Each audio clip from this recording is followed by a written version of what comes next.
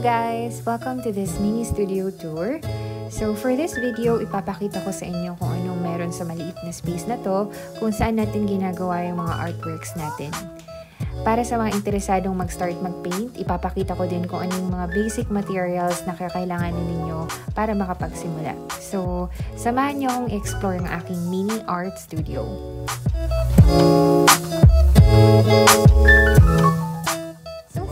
Meron tayo ditong ring light para even yung light natin for video recording at para rin mas ma-appreciate mo yung color na ginagamit mo for painting. What I really like about this ring light is pwede mong i-change yung color based sa mood mo or kung ano man yung gusto mo at the same time, pwede mo rin siyang i-dim. So, I got this from Lazada for only $19.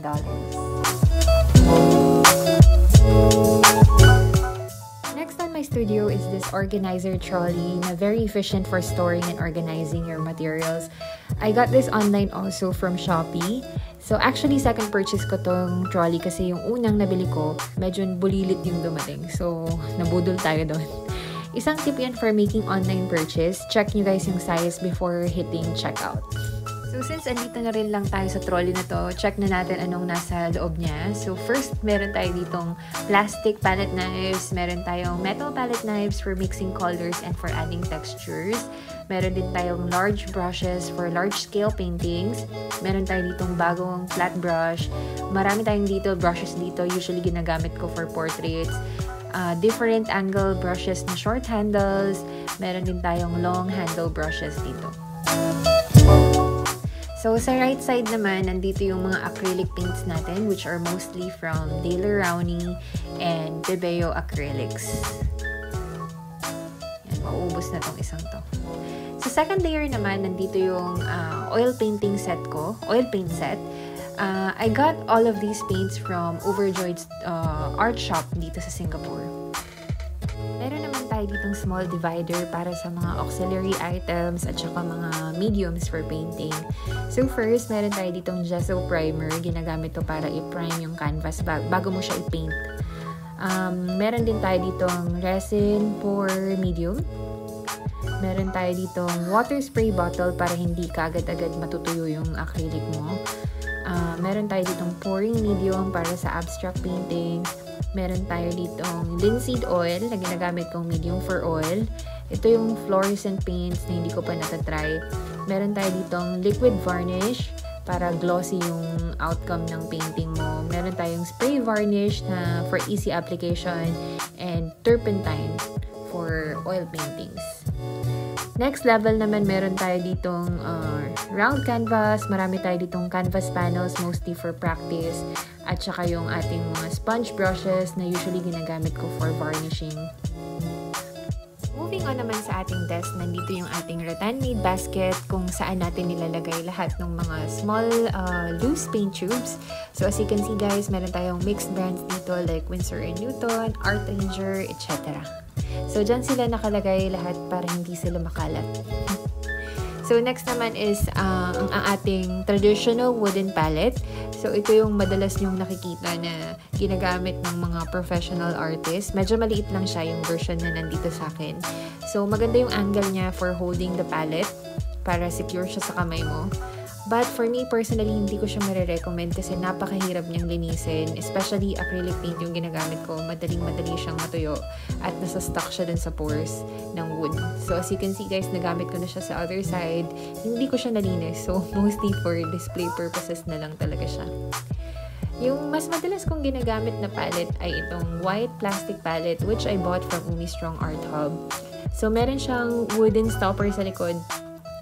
Malawak yung space niya for mixing your colors at ang maganda sa kanya ay napakadali niyang linisin.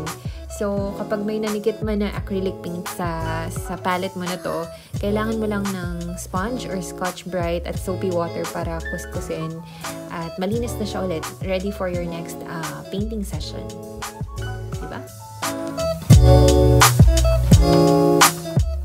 Most of my mediums are acrylic paints. Kaya kailanganin mo din ng mug of water, glass of water, tumbler of water, kahit anong makita mo sa household na pwedeng paglagyan ng water. Yan, kasi since it's water-based, yung medium, water lang yung kailangan mo para i-rinse off yung brush for your next color. Then, next naman is itong brush washer. Gusto kong i-share sa inyo from Montmart, which I bought for $12.70. So, optional lang naman to, but I highly recommend kasi very effective siya for cleansing and for drying your brushes. Especially kung nag-i-invest kayo sa mga mamahaling brushes. Napakaganda niya para mapatagal niya yung buhay ng brush nyo. So, as you can see, it's made of stainless steel para hindi siya kakalawangin. At sa loob niya na to, meron siyang screen. Parang metal screen siya na detachable.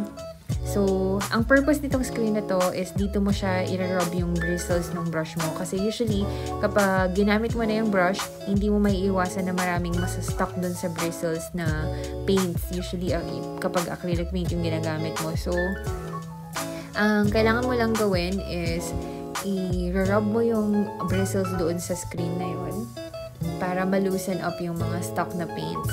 At hindi na siya manigas doon sa bristles. Kasi yun yung isang sa mga factors na nakakasira ng brushes kapag natuyo na at nanigas yung paint doon sa bristles mo. So, bukod doon, dahil nga meron siyang spring na brush holder, doon mo rin siya ilalagay. After you wash your brush, i-stick mo lang siya doon sa spring brush holder para mapatuyo mo siya ng upside down, which is the most ideal position para sa paintbrush habang dinadry. Next naman, itong wooden easel natin, which is from Montmart Professional Series. So, Montmart, baka naman. So, ano siya, desktop type siya na easel. Kaya very handy din, very portable. Ito yung box niya. So, I usually keep the box in case sa future kailangan ko siyang i-store.